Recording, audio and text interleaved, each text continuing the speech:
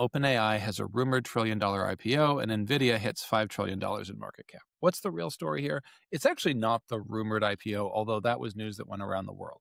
The real story is that OpenAI is unbundling the tech stack, and that is part of how they are reaching this valuation. They have reached an appetite for compute that exceeds even Microsoft's cloud's capability to deliver. And so they are unbundling, and they have dropped the Microsoft first right of refusal on compute, and they can now get compute from anywhere, from Oracle, from Google, from elsewhere.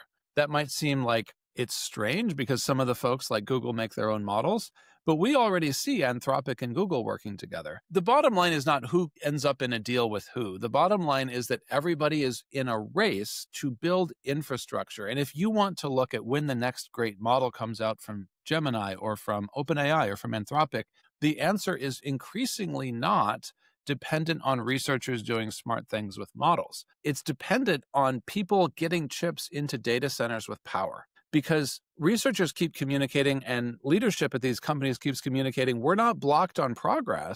We're blocked on chips. We're blocked on the ability to get enough chips into data centers to serve demand. As I called out earlier in the week, that incredible appetite for AI is part of how we know we're not in a bubble. This is getting built out to serve a backlog of existing demand. And that demand has no signs of slowing down. It turns out the world has near infinite appetite for intelligence.